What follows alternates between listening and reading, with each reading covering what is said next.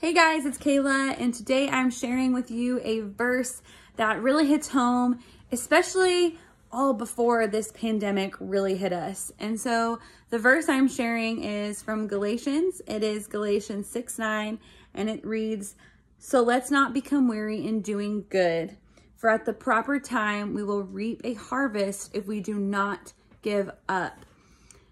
And so let's look at that word weary first, because if we look at the dictionary, it'll say that weary means exhaustion, tired, out of patience, worn out. And so if you feel like before this virus hit that those words at all described you, understand that is exactly the you that Satan wants you to be. You see, Satan wants us to be busy. Satan wants us to feel worn out and just like we're going through the motions and we're not intentional. We're not being present where our feet are.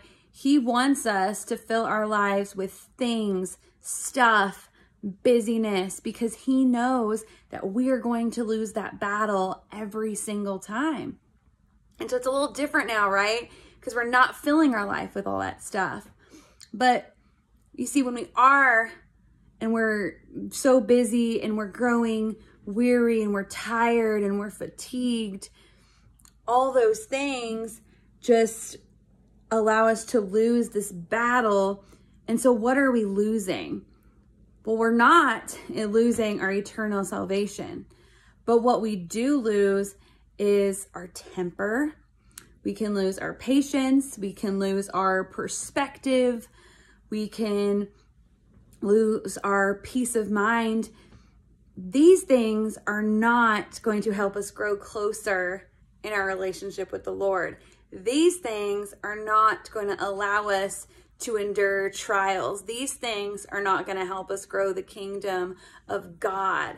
And so now that we have this long period of stillness that we don't really know how long this is going to go, but we have this period of stillness. We have this period where we're not exhausted every single day. And so what are we doing with our time? What does God want us to do with this period of stillness? And it might look a little bit different for each of us, but one thing I can say for all of us is let's challenge ourselves to grow more intimate with the Lord. Let's challenge ourselves to fully depend on God for all our needs and all of our hopes. And let's challenge ourselves to be the light when we get on social media. And use the hashtag No Bad News Zone. I'm loving it. I'm using that hashtag right now. And I just love it because it does this no good to share any bad news or get caught up in the hype and the conspiracy theories.